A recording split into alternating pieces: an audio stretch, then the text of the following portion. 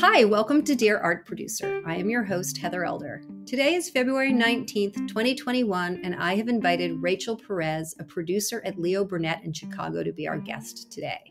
Rachel is working on an array of clients such as Marlboro, PediaSure, Bridgestone, Nintendo, and Reddi-wip. She is a mastermind of figuring it all out and getting it all done. Welcome, Rachel. Hi. How are you today? I'm great. How are you? I'm good. When I just read Reddi-wip out loud, it made me think of these amazing TikToks I've been seeing. I don't know if that's on your radar or not, working on the account, but there's all these incredible recipes that people are making with Reddi-wip, and it makes me hungry every time I think about it. And of course, I'm reading this now, and I'm like thinking about it. I know it's such a fun little brand, and yeah, there's just so many great little recipes, and especially when you're working on them and shooting with them, it's just there's so many cans of Reddi-wip, and it's a sugar rush for sure. Absolutely. My son just sent me a TikTok of this. We have this air fryer at home, and he sent me this TikTok of somebody making chocolate chip cookies in the air fryer and then putting ice cream and whipped cream on top of it. And my reply was like, we're absolutely doing that this weekend. That looks way too good. So, oh yeah, that sounds delicious. So you can tell my quarantine has been mostly about eating. So that's okay. I think everybody's has. Totally. Well, thank you for being a guest today. I'd love to start off talking to you a little bit about, what your path was to the current job that you have. I find it fascinating and a really great way to start off the conversation, just to learn a little bit about your background, because nobody raises their hand in college and says, I want to be a producer, or not a lot of people know enough to raise their hand at that point. So I'm just curious, what brought you to being a producer? Yeah, I agree. I think a lot of people just kind of fall into this role. No one really, goes to college to be like, hey, I want to be a producer for this or that. But I went to school for communications and marketing. I also always had this love for photography that I think was developed in high school during like my first graphic arts class, where we would go out and, shoot these images and then go back to the darkroom and spend all day in the darkroom developing these images. And I just really grew to love photography, especially film photography. And I don't think I ever thought that I could really turn that into some sort of career. So I kind of just kept it like going as a hobby. I always took classes. I even went to Florence, Italy, and I went to art school there, and I studied film photography. But I still was like, okay, well, I need to do something real. Like, that's not going to get me a job. So I fell into advertising through like the account service role, various internships throughout college and after college, just kind of landed me in the account service position. And I started my career at a travel and tourism agency in Orlando, Florida, which is where I'm originally from. And I was there for about 4 years. And then I moved up to Chicago to work at Leo Burnett on the account service side. And about 6 months into being there and seeing the production department there and seeing exactly what they did and working with the producers, on my jobs, I was like, oh my God, this is exactly what I need to be doing. This is meant for me. Like, how do I make this happen? And I probably took 2 years of shadowing my now executive producer on all of the jobs that I worked on from an account standpoint until they, had an open spot and hired me onto the production department at Leo Burnett. And that's great. It's been about 4 years. It was the best decision I ever made. I could not be more happy with the change. But yeah, it was just kind of a falling into it, discovering the world and falling in love with it and kind of working to make it happen. It's so great. I had a similar path in that I was in communications and marketing at a school in Boston and had lots of different internships, and they were always in the account service department. And for lots of different reasons, one of which being that it was, time for me to make a change. And having surrounded myself, I worked on the Polaroid account. I worked on an account that did a lot of photography. I just fell in love with that part of the business. And the other the other account service part, it was fine for me, but I didn't get as much joy out of the creative part. But like you, I didn't feel like I can make a career out of being a photographer. Like it just, that was just so not on my radar. But like I was organized, I was resourceful, I was, strategic enough to kind of get what I had to do, like what I could be on the photography side. And it just was so much more enjoyable for me. And I loved that a lot. Absolutely. I completely agree. Like for me, being on the account service side, you're dealing with clients day to day, you're dealing with strategy, which I just really wasn't interested in. I didn't really care who we were talking to or why we were talking to them, or really much the state of the business, even though that's kind of bad to say. I was so much more interested in the creative and building something from nothing and making something happen and working with the creative team and specifically being briefed on a project rather than briefing the team on a project. Right. So it was just, I guess it was just meant to be, That's great. Well, you're so happy, obviously. Well, tell me then what you do. What does a day look like for you? Because I can imagine you have 1,000 different things to do no matter where you are in the pecking order there. Yeah, my day to day varies and no 2 days are rarely the same. It really depends on what jobs I have going on and where they're at in their timeline of things. I could be just kicking off a new project and looking to see who would be good to shoot with, or looking at locations, going through talent, going through props and wardrobe, anything that has to do with pre-production for a project. I could be just coming off of a recent shoot and working through an edit, going through music, recording voiceover talent, coloring the film, doing really the finishing stages of an edit. With producers, it's really all about juggling multiple projects at the same time and keeping everything on track and hopefully within budget, and keeping your creatives happy and your clients happy with the work. Like any producer, just figuring out how to get whatever it is that needs to get done, and doing whatever that takes. I agree. And I think that's so translatable to so many different careers, right? Like in that role as a producer. And I remember when COVID first hit, one of the first things I thought of was like, well, we're not in trouble because we're like a community of producers here, and we don't ever take no for an answer. We're all about figuring it out and how do you get it done. So we're not going to sit back and just let it happen to us. We're going to like roll up our sleeves and get in there and work together to figure out how do we make it so that we can still say yes to the creative people who want to create things and create really amazing content. Absolutely. It's all about saying yes, trying to never say no, and just figuring it out. That's, if I had like a definition of producer, it would be like figuring it out, Yeah, I agree. All right. So has your role changed at all because of COVID or during COVID? No, not really. I think the biggest change that I've kind of experienced is just not being able to be on set or be on location, which is my favorite thing about my job. So, the whole pre-production and the post-production, we do it, we figure it out, we get it done, via Zoom or Microsoft Teams or whatever it is on the computer. And you can really do that from anywhere, even before COVID started. You could really do our job kind of from anywhere. Mm-hmm. But the thing that changed the most, I think, is definitely being on set, being on location, and working, through that production in real life than on a Zoom. Yeah, I think that is a huge learning curve for everyone. While the technology existed, I was just on a call with someone earlier who was talking about like, she had been Zooming with clients way before the pandemic happened and streaming shoots, but she's like, I was streaming it to the next room. She's like, because they were sitting in the room, they weren't on set, they were in the next room. She's like, I wasn't streaming it halfway across the country. She's like, but what's cool about that is now I have access to clients that I wouldn't have access to because they wanted to shoot locally. And, so it's really opened things up creatively for her and so many other people too. Oh, interesting. Yeah. Yeah. And I think, especially with COVID now, especially when you do have clients on a shoot and it's through a Zoom or something like that, they can kind of see a little bit more of what's going on, really, because maybe in the normal world, they would just be off in their like video village and they wouldn't maybe be in like the thick of the set or anything like that.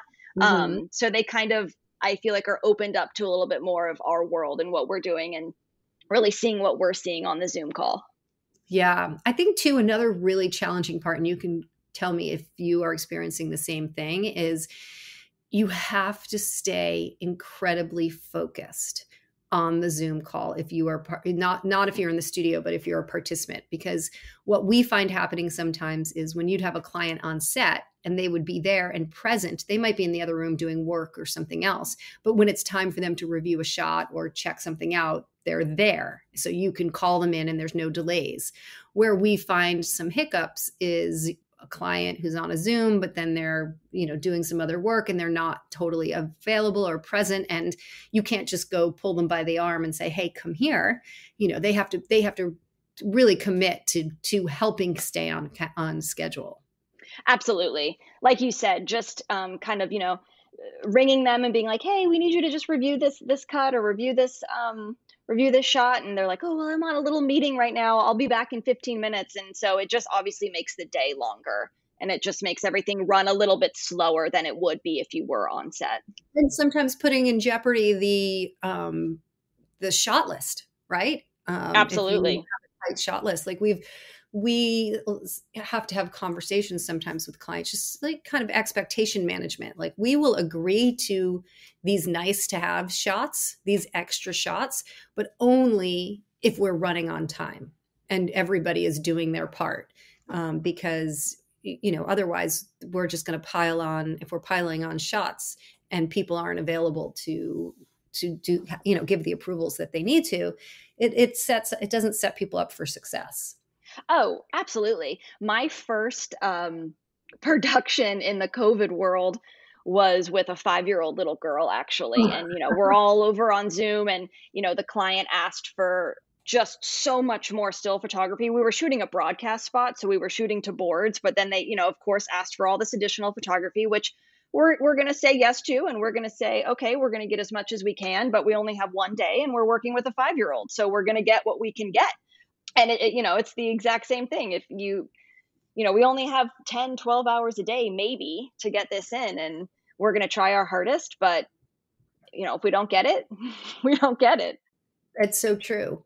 All right. So tell me a little bit about what your clients are asking of you right now. Are they hesitant to produce? Are they okay with producing? Do they need different type of content now? Or are they feeling like they're, oh my God, get me, I need as many shoots as I can get right now because we've been behind? Like what are those conversations like between you and your clients? I haven't seen any shift from before COVID. I feel like maybe in the beginning, everyone was a little weary to go out and shoot. It was very unknown what was going on, how are we going to move forward with these productions? And now it's kind of just very normal, and everyone's asking for just whatever they asked for before. I don't have any like asks or I don't have any odd asks at all, really. So they're not hesitant either. So nothing's holding them back. They're putting it out there, and we're trying to figure out how to do it. I haven't seen any hesitation. It's kind of like, hey, we have you as an agency. We want you to go get this for us. We want you to go, develop this for us. Go do it. Let us know what the risks are. We'll approve them. Here's the money. Like, go make it happen. And I guess that's what we do, right? Yeah. So yeah, I haven't seen any hesitation, except for in the very, very beginning when, a lot was unknown. But now it's kind of just like, all right, what are we doing next? And how are your clients feeling about the risks?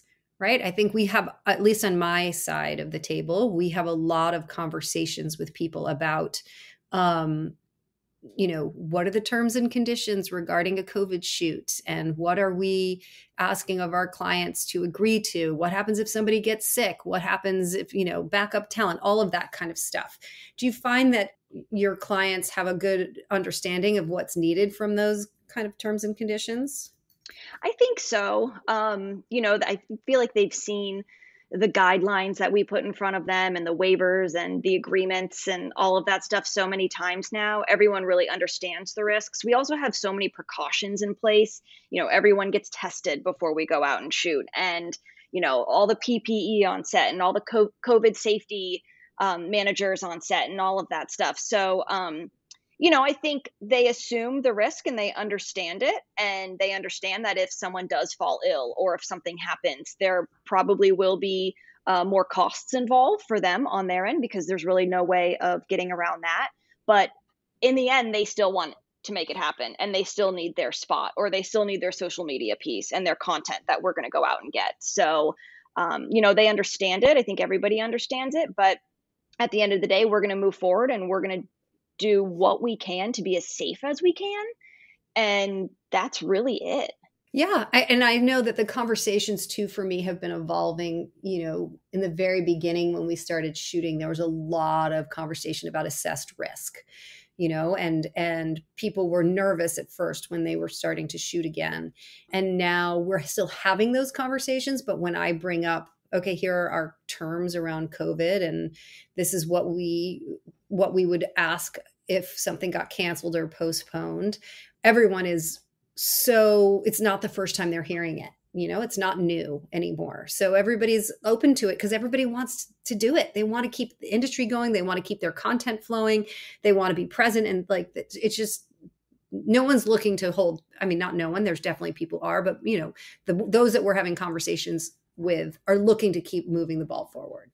Right. And I think just everybody, we're all in this together. So everybody understands, if we're like, hey, there's big risk involved, we're going to be traveling here and, there's going to be this many people or whatever the case may be, everybody understands really what's going on because everybody's going through it.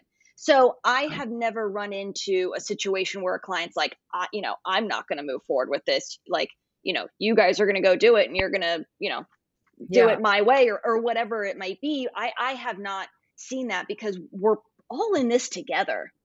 True. And if we all work together, then, we'll accomplish way more. So I think that's a big part of it too. Like everybody understands it. Everybody's living through this. So let's do what we can to kind of get back to that normal world, but just do it safely. So do you find that your clients are asking or finding anything innovative in terms of production or requiring something? Or are you seeing anything out there in terms of innovation? I know Zoom at first felt innovative to people, but it's, obviously not anymore. Is there anything like what's next on the horizon? Are you seeing anything? And you might not Yeah, I'm really not. I think, like you said in the beginning, the whole Zoom thing was super new and super fresh to, if not everybody, a lot of people, especially to me, not being there and just kind of sitting behind a computer. It was definitely different. And now everyone's got that locked in. Even I would say by August, people had that locked in and they were ready to go. What do you need? We got this, different apps, different browsers, there was just a whole plethora of ways to do it, which is great. And I think it really does move the industry forward. And it definitely gives, even if we do go back to our normal world, it gives another option in case, someone can't make it or someone can't, be there to do something, which is great. But besides that, I haven't seen anything new. I haven't been asked anything new. And I've shot in studio, I've shot on the mountains of Telluride. I'm shooting in Arizona next week on a ranch. So places where there's no Wi-Fi and people aren't tuning into Zoom. But yeah, nothing real unique or special recently. Well, let's move the conversation a little bit towards estimating and treatments. Do you find right now that the need for treatments is increasing or decreasing? I really feel like it depends on the project. And it depends on the client. There's some clients who definitely want to see a treatment. And then there's some clients who don't. And, we work with who we work with because we love them and we have a relationship with them and we know they're going to deliver and the client knows they're going to deliver. I think if it's a new idea and it's maybe a new concept and they're like, hey, let's find somebody fresh. I think treatments are good to really understand where that, director is coming from. Mm-hmm. But if it's someone we've worked with before and the client's familiar and, we're just going out to capture something that we need to capture, I don't think treatments are needed. I agree. I find they're becoming so complicated. Not becoming, they are, right? They take up so much time. And I know photographers are just, they put a lot of soul and energy and time into it. And so much so that when they aren't awarded the job, I've heard them say things like, oh my God, I feel like I've already produced this job, right? By the amount of time I've put the treatment in it. So I Right. do find that agencies are trying, when it's not necessary to have a treatment, to speak up on behalf of the photographer and not make them do it. So I'm appreciating that when I see that happen, for sure. Yeah, and I think, if it's a huge Super Bowl spot or a really special, great idea that they want to see, they have a list of these photographers and directors that they admire, and they're like, I really want to see what their point of view is on this. I think that's totally acceptable. But if it's something that, we've done 100 times, there's really no need for treatments to be put together. Well, thank you for recognizing that. I mean, do you have any suggestions for photographers who are creating treatments and feel just overwhelmed by the amount of work that has to go into it? What would you suggest to someone that is on a shoot and can't get the treatment done in time, and, really wants to put their best foot forward, but can't, might not be able to get it done in the deadline? What would you suggest to them?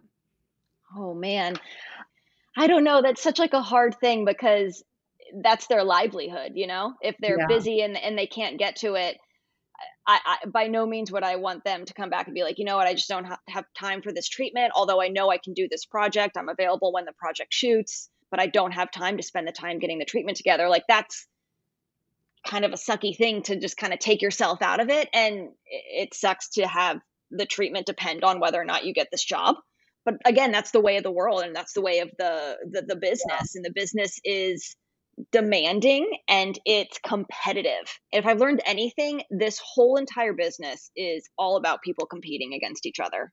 And that's just kind of, I guess, the way it is. And if you can do a treatment, great. If you're being asked to, and if you can't, maybe just be honest about it and, on to the next. Yeah. I think what you're saying about competition is really interesting because, when years ago, when we first started encountering this triple bid situation, it really was the one favorite and then the two others.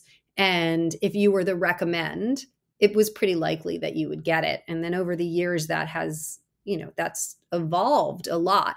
And now when we're triple bidding, there are three amazing choices on the table. And more often than not, we hear that, it could go any way. Like I've stopped asking who's the recommend because one, I don't want to know anymore. It doesn't matter. Yeah. I'm going to put just as much work into it, being the recommend or not. There's plenty of times we're the third or second choice and we, leapfrog either because of the call or because of the treatment. So I don't want to put something in someone's head and get them like bummed out. And also I feel like, it could go any way. Like if you've got three incredible choices, you don't know what the client's input is going to be in that client meeting and what's going to direct the conversation. Yeah.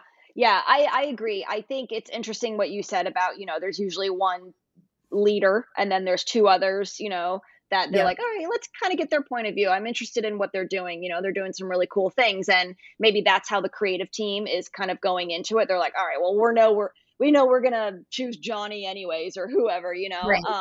But then, the treatments come in and you could be completely blown away. Yeah. And go with somebody else. And I also think with the treatments, a lot has to do with money sometimes as well. And sometimes that's the only thing the client's looking at is, well, who's the cheapest? How do we get the cheapest? Or also who's giving us the most for that amount of money? Yes. Right? You could have Absolutely. two people who are coming in right at budget or right on budget or whatever from a money point of view, but one person's either giving you more usage or giving you more volume or something. It's like, well, who's got the greatest value here? Absolutely. And I think that plays a big part nowadays, even more than it did, back in the day when there was just way more money in things. I've just seen kind of budgets go down and down and down. And I think money plays a really, really big role. And I think for a lot of clients and a lot of agencies, you have to triple bid. Like they don't, there's no single bid unless you have an exception sort of thing. And it's like, okay, well, we know we're going to use this photographer. Like, this is just a waste of time and a waste of money. And it's a waste of their time and a waste of their money. So there's a lot of different, I think, positives and negatives about the whole situation. And unfortunately, with a lot of clients, you have to triple bid, and whoever's cheapest sometimes wins, and then sometimes the underdog wins, which is really, really fun and special and and exciting and cool to work with. But yeah, there's a lot of ways it can go.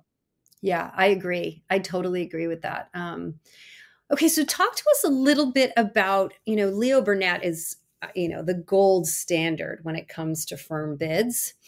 I just love working on jobs with you guys. I think the upfront amount of work is a lot more, just in terms of the paperwork and the specifics and all of that. But I'm so appreciative of it because it's very clear. The scope of work is incredibly clear on everybody's end.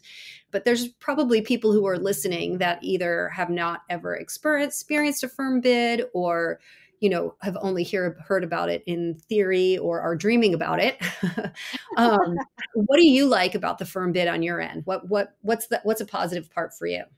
Well, I feel like that's an interesting question because I don't think I've ever not worked with a firm bid.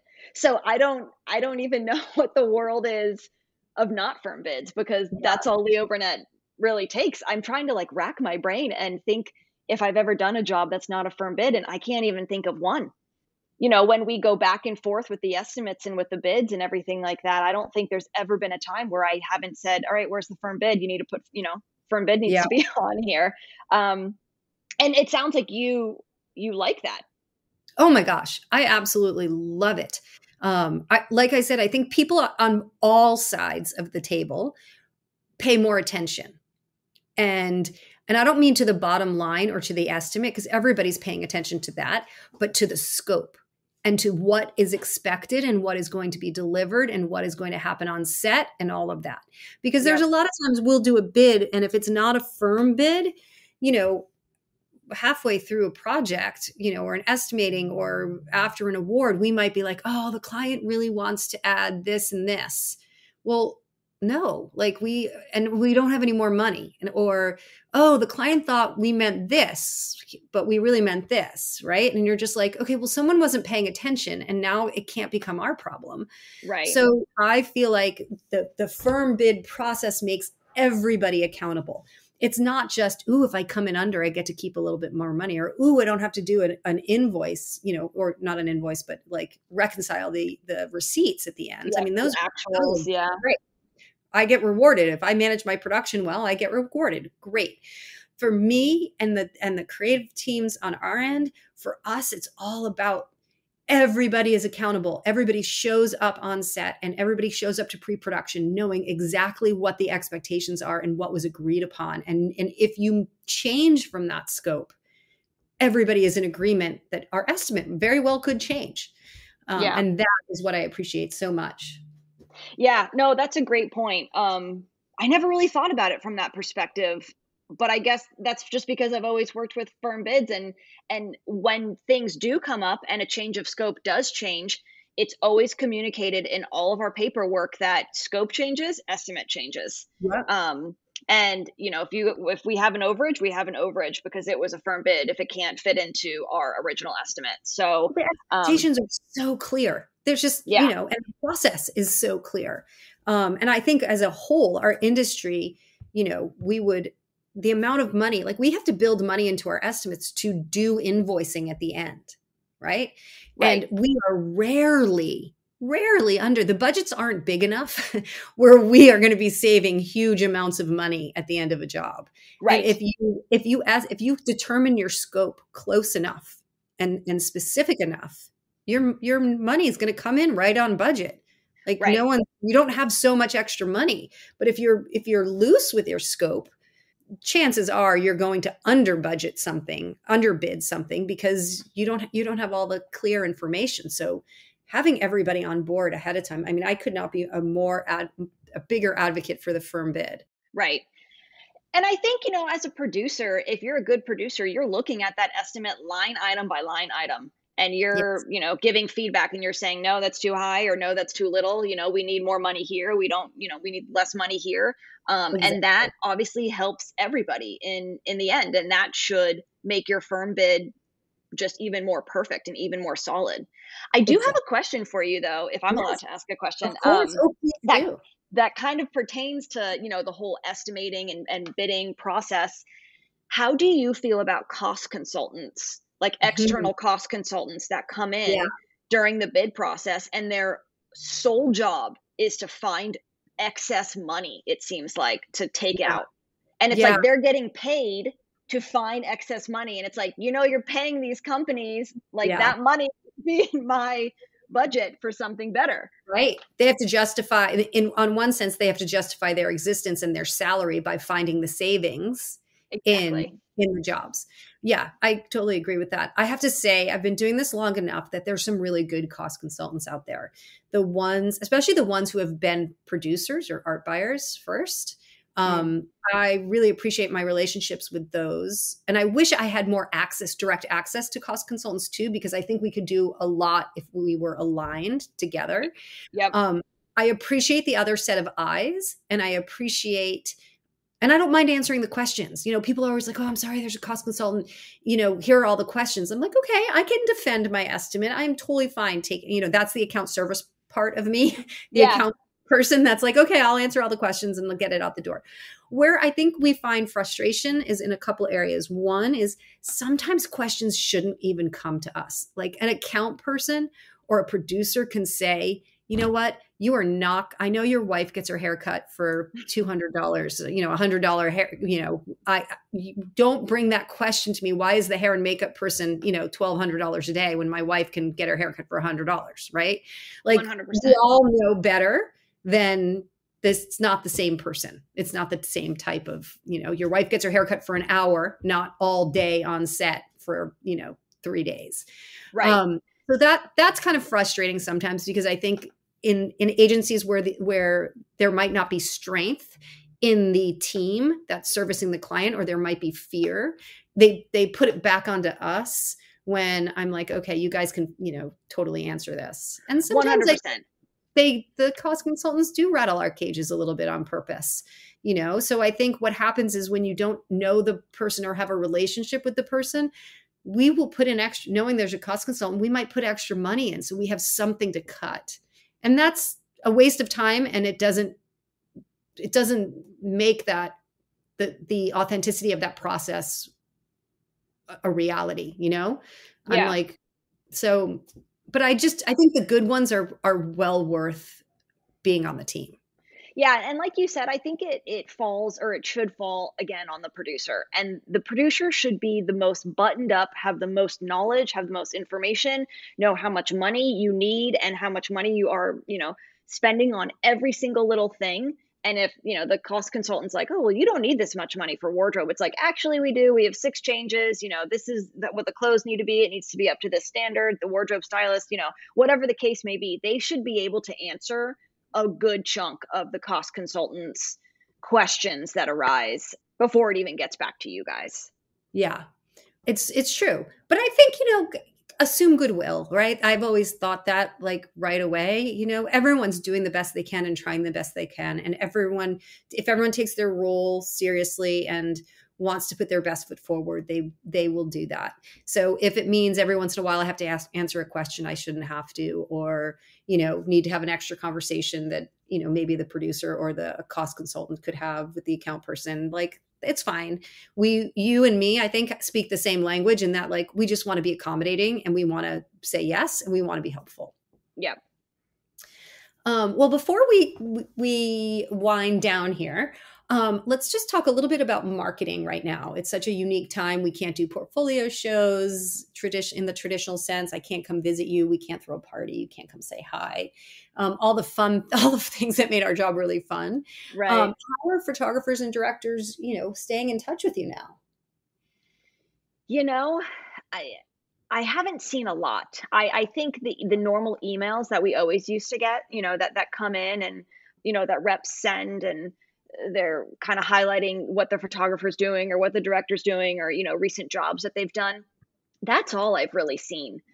I always, and I've always done this, and I think it's every producer should have this or something like it. I keep like a rad list. I don't know why I call it rad, but it's just a list of everybody: photographers, directors, stylists, editors, sketch artists, anybody. And if I see, an email really come in, and I did this even with when there was portfolio reviews, when you guys were coming into the agencies, when we were meeting for lunch and coffee and all that stuff.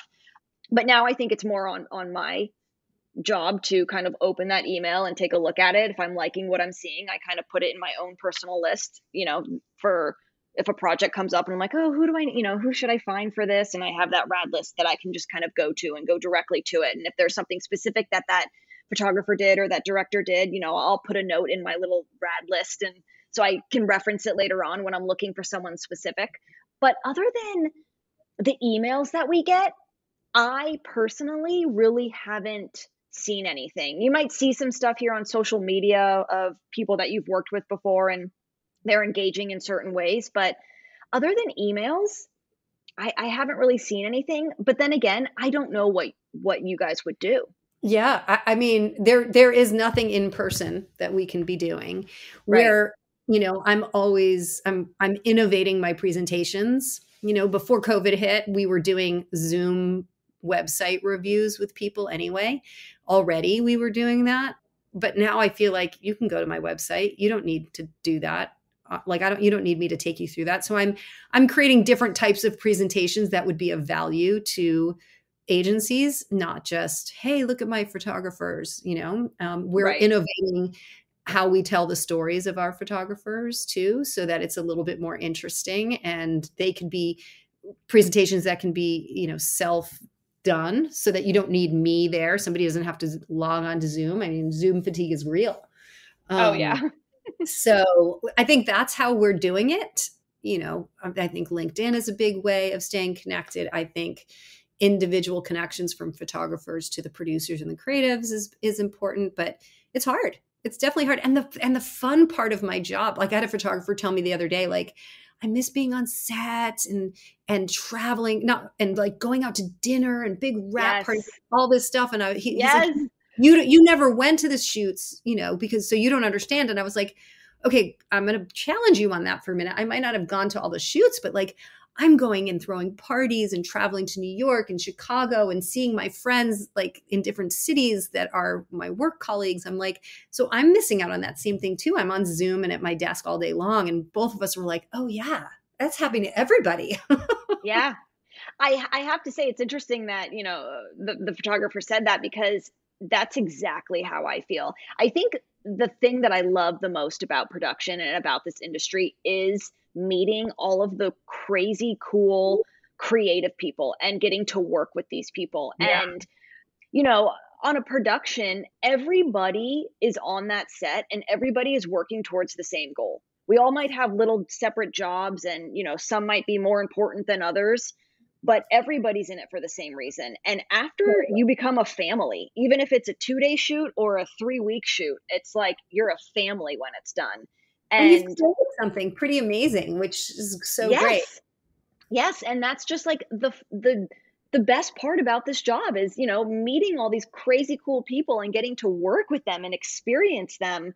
And, like those wrap parties and all those big dinners and all those discussions and all that stuff. And like you said, nobody really wants to do that over Zoom because you're on Zoom all day. Right. So, you're on Zoom all day. So anyway, at least I do take comfort, and I know a lot of people do too, that, we're not alone. We're all just trying to figure this out together. So exactly. But keep sending those emails because I like them. And I pick and choose what I like and I put it in my own list. Okay, good. Thank you for that. I appreciate hearing that, because sometimes we hit send or we schedule an email. We're like, oh boy, I hope someone's going to speak up if they feel like there's too many of them. So thank you for saying that. But if you don't put your name in front of people and you don't put your people in front of people, out of sight, out of mind. It's a shiny object. It absolutely is. Yeah. All right. Well, before we log off, there's always 2 questions I like to ask. And one of them is, what is your favorite thing to do on a Sunday? And the other is, if you weren't a producer, what would you be? So for the Sunday one, I would So it needs to be a warm Sunday. I live in Chicago. I like the warmth. So on a warm, sunny day, I feel like it's just no alarm clock, good coffee, maybe a good tennis match or like a hot yoga class, and like a nice like family dinner or a dinner with friends or something like that. Just like cool, calm, like doing things that I personally love to do. It's like the day for yourself. Yeah. And I think if I wasn't a producer, I would really want to be in the fashion industry. I don't know what I would want to be doing in the fashion industry, but something like that. Or I have a huge soft spot for rescue dogs, and I work with a lot of rescue organizations in Chicago. So I think I would like be way more involved with that, like manage some sort of dog rescue, be the president of some dog rescue, organization or something like that, just Oh, to you'd make be my good heart at be it. All your special. producer skills. Oh my God. You'd have those dogs in adopted like in no time. I hope so. or like I've said on this podcast before, you'd be like my daughter and you'd never give any of them away. You'd keep them all for yourself. So I know. I've always said I want a house with a huge backyard so I can just fill it up with all these dogs back there. that's cute. Oh my gosh, Rachel, this has been so much fun to talk to you and get to know you. I really appreciate it. I think we had a really robust and interesting conversation. And I think we shared lots of things that will be helpful for our listeners. So thank you so much for that. Oh, well, thank you so much for having me. This has been so much fun. Oh my God, it's been great. Well, thank you. And I hope you have a nice weekend. You as well.